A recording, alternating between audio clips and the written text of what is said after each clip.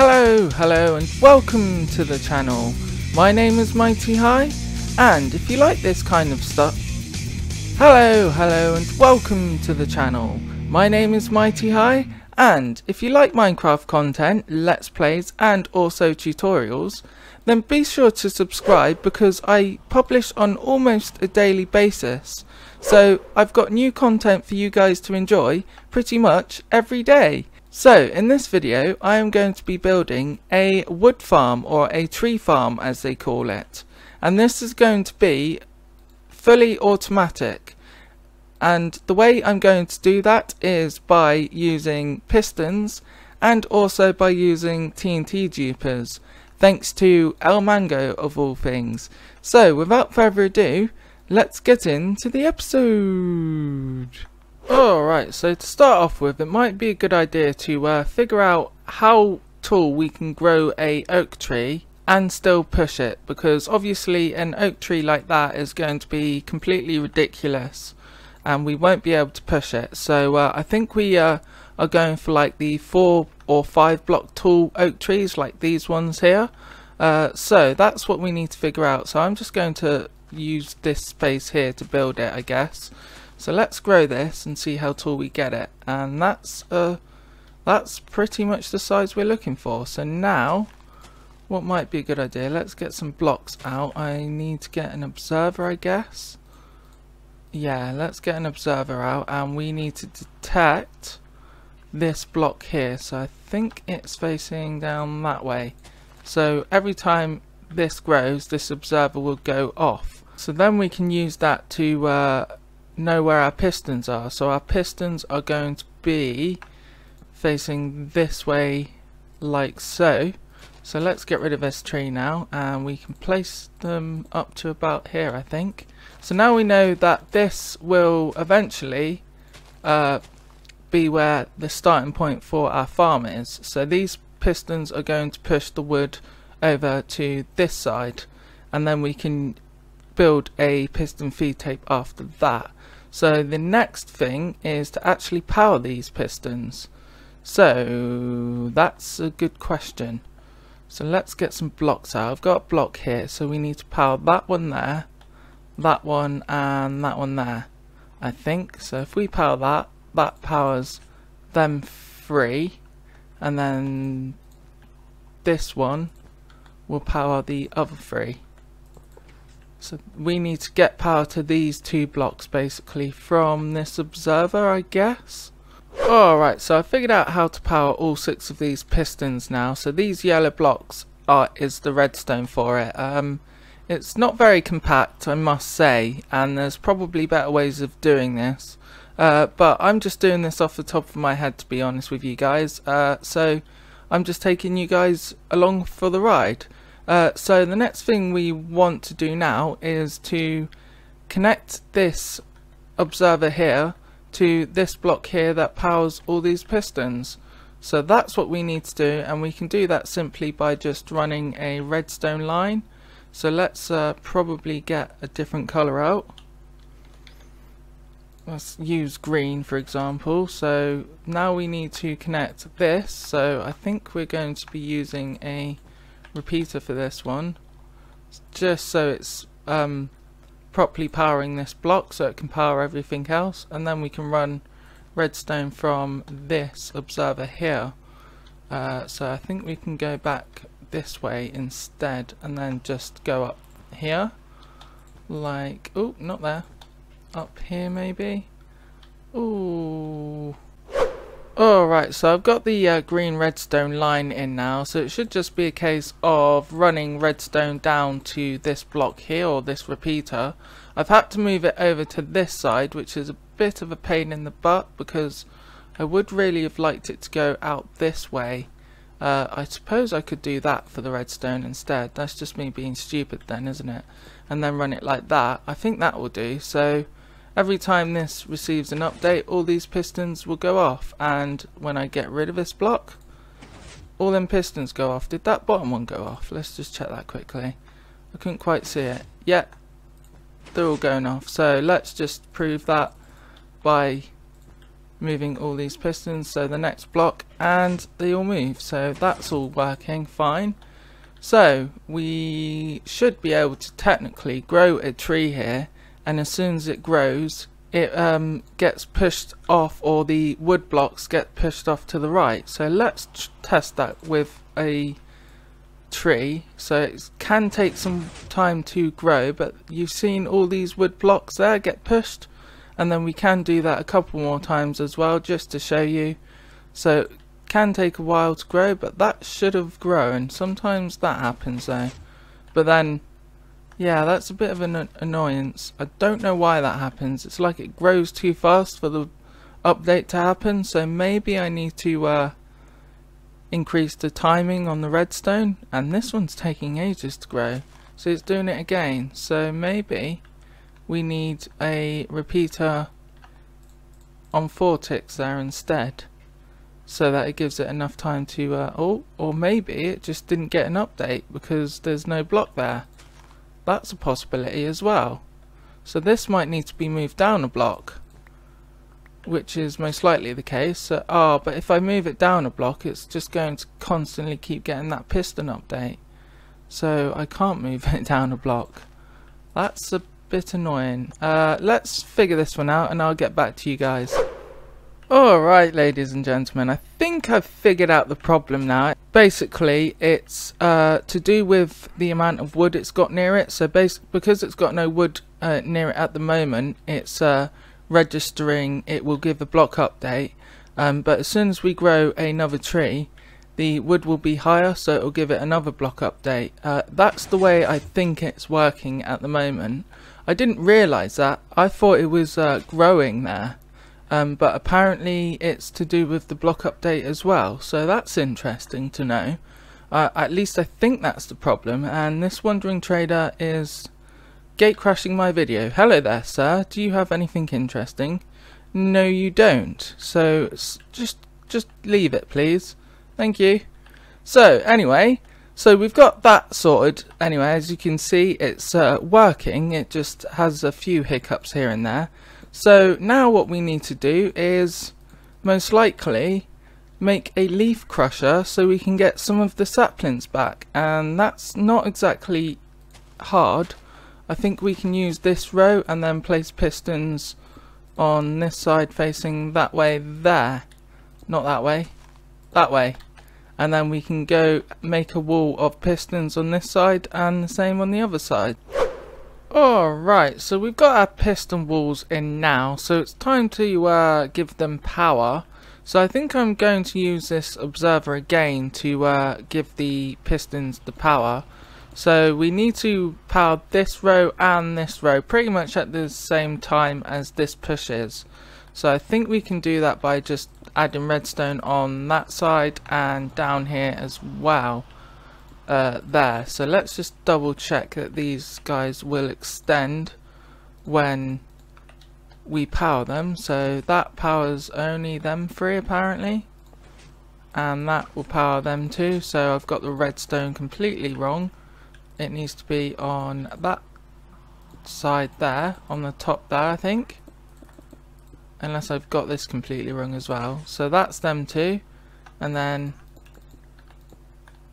was it up here as well, isn't it? Yep, and then redstone up here, and then this will be the other 2. Yep, so then I just need to give these 2 redstone lines power and the same on this side.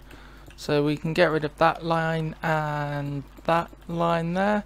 They're just marker blocks to help place the pistons anyway, and then we can run redstone there, and then we just need to power this. So if we run it from this redstone line here, probably there is a good size spot, so let's run that there, and then the same on the bottom, which is going to be a bit more of a pain to get to. Don't think we can just power a block there, can we? No, we need to power these 2 blocks. So let's figure this one out, and I'll show you guys what I've done. Also, I've had to move the green line, or change the green line a bit as well, just so I can place these piston walls and so that it doesn't interfere. But anyway, let's see what we can do with powering these pistons here. Alright, so I figured out the redstone for these piston walls now, so it's quite simple. It's just running redstone into this line and the other line like this. So we've got a repeater there going from this power source here, and then that leads into these pistons and the pistons on the bottom, powering all of them, and the same on the other side. So when we give this block an update, all the pistons will extend. So as you can see, they all extended, but these ones on the side extend first before this one, but it's literally a slight millisecond, so you could just about see it there. That's so that the leaves get crushed before the wood actually moves on. I just thought that was a pretty cool little thing to do. So yeah, so now we've pretty much got the wood side of things done. It's just moving the wood and then getting rid of it so we can store it, shall I say. So let's get rid of this and test what we've got, and then think about how we're going to turn this into blocks without using an axe.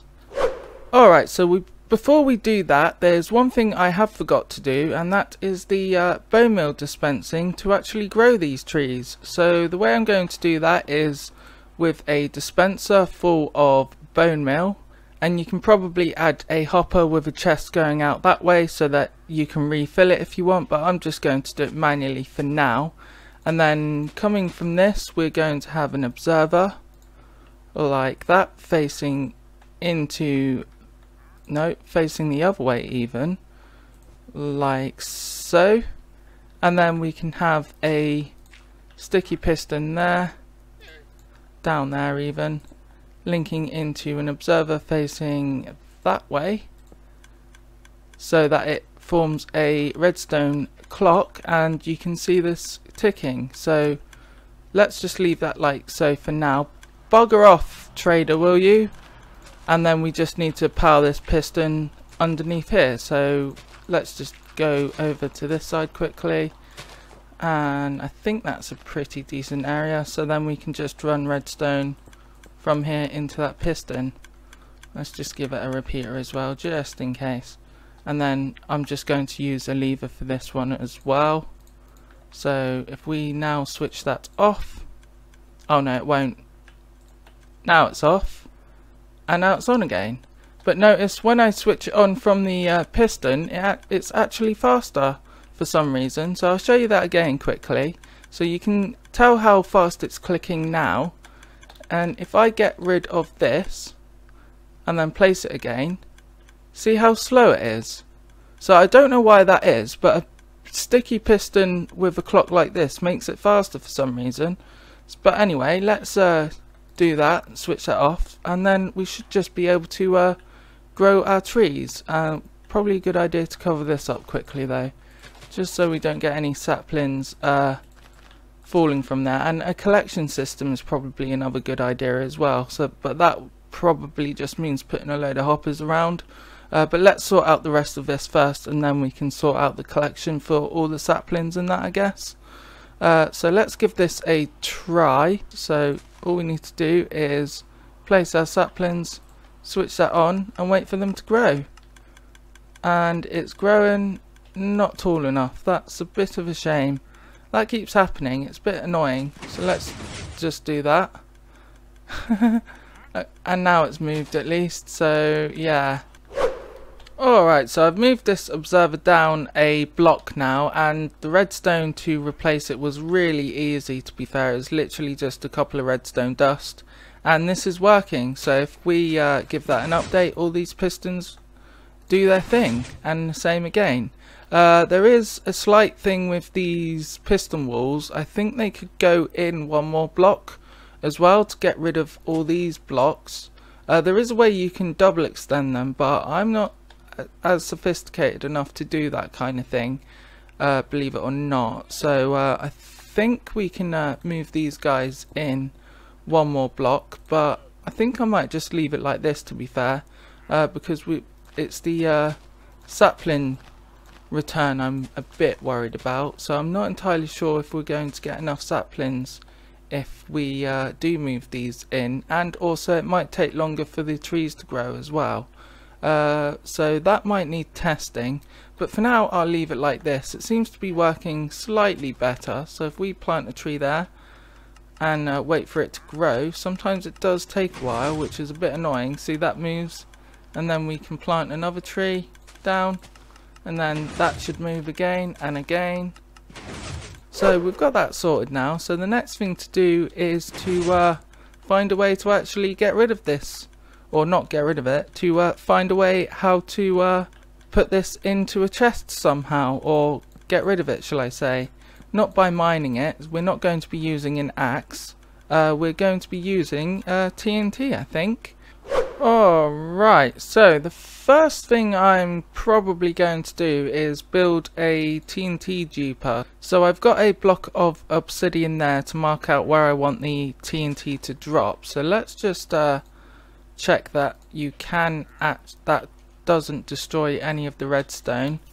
It shouldn't do from this far. It will destroy some of these blocks, and there we go. Yeah, it doesn't. That's good. So this is where I want the TNT to drop. So we're going to be building a TNT duper quite far up here, to be fair. I think about here will be enough. So the way you build a TNT duper is thanks to El Mango, which is how I learned how to do this. So this is a block where the TNT is going to drop from. So you want to build a formation like that, then two like that. So you've got this kind of shape here. Then you want to place a detector rail on there, and then minecart. Then what you want to do is go down here and place two slime blocks there and there. Then grab some coral of any kind, it can be dead coral as well, and place it there. Then you want two brick walls or any kind of walls, and place the walls there and there. And then you want to grab your TNT and place it on top of the wall like that. Then what you want to do is grab some pistons, because you need to prime this. So the way we prime this is basically put a piston on this side where the slime block is, or on that side, depending on the angle you're at.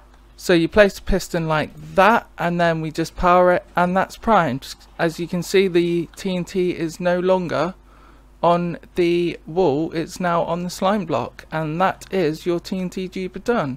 So how we dispense TNT is not like that.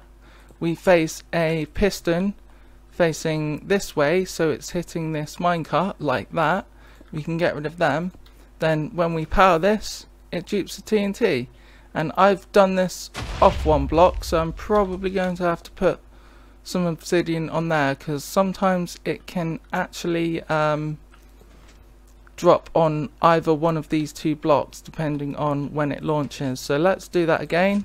So it's primed, and now we can launch it, and it's 9 times out of 10 going to be on this block, but it's blowing up some of this wood as well, which is awesome. And it doesn't seem like I'm going to meet a push limit anytime soon. Let's just check that quickly.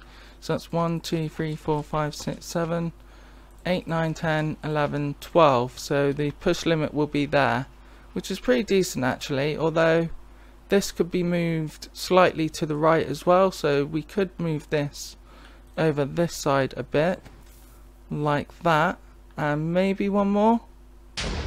Yeah, I think one more will do. So we could move it there, and that shouldn't destroy anything else, but it should be alright for the blowing up of the wood. So we can do that, and that should be alright then, and we can get rid of this obsidian there. So now we've pretty much got a system where we can blow the living hell out of wood if we wanted to. So let's just put that back quickly using these. I'm going to leave these pistons here because we're going to set this up to a clock now. Alright, so I've got the redstone for the TNT duper now. We're basically pushing these two pistons using these redstone timings. So on this piston we've got 4 ticks and then another 3 ticks. So it's that repeat run 3 ticks and that repeat run 4 ticks. And on this side we've just got this repeater going into this block make sure that this block here, there's nothing here, so this wall can actually move, because otherwise it won't dupe the TNT. So that's why we've got a redstone repeater going into this block to power that piston on 2 ticks, and then that's pretty much it. Then we can use this redstone line to power it if we want. So if we press that button, you can see then it dispenses, but it also goes back as well, which is exactly what we want. So now what we can just do, which is easy enough, is just hook this up to a clock, and I'm just going to use a hopper clock for this one.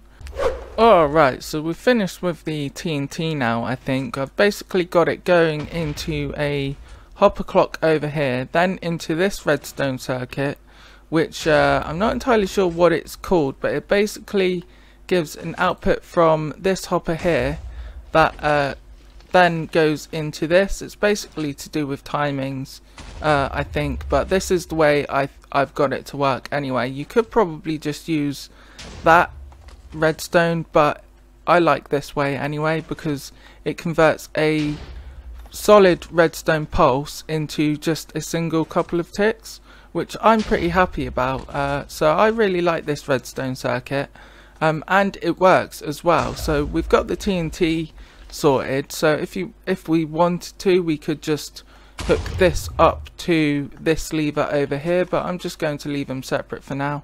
All you need to do to stop this is to power one of these pistons like that, basically, and that will stop that TNT dispenser. Alright, so moment of truth now. We've got enough wood that it's actually reached the obsidian, so we can't really grow much more, because if we do, then that block will still be there. So it's time to give the TNT a go then, and let's just switch it on, and that will dispense momentarily. It probably hit the top, hopefully not. Ah, yeah, it does. Hopefully that doesn't blow anything up over here though. No, it didn't look like it did, so we're safe. And then it should just blow all them up, which it does, and we're getting some on there, which is unfortunate. And then it gets destroyed. That's a bit unfortunate if you ask me. Maybe we could have the TNT drop onto the actual wood itself. I think that might be a good idea, and then we could have this obsidian down a couple of blocks as a safety mechanism in case there's nothing there. I think that might be a good idea. Alright, ladies and gentlemen, so moment of truth. It's time to test this thing properly. So I've put a rudimentary item collection system in here as well. It's just a water stream leading into some hoppers, so that will give us a good idea of what rates this farm will give us.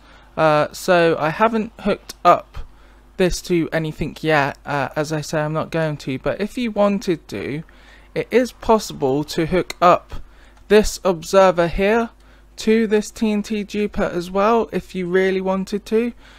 So I might try that out at a later date, but for now let's give this a go and see what kind of rates we get. I'm only going to run it for about 10 minutes or so, and then see what happens after that. So let's switch the TNT duper on, then we can switch that on for the bone meal, and then we just sit here and grow some trees. And there we have it, ladies and gentlemen. 10 minutes later, and some of my item streams have kind of got destroyed, but no worries there. It's only a few bricks. So the moment of truth, how much have we got in 10 minutes?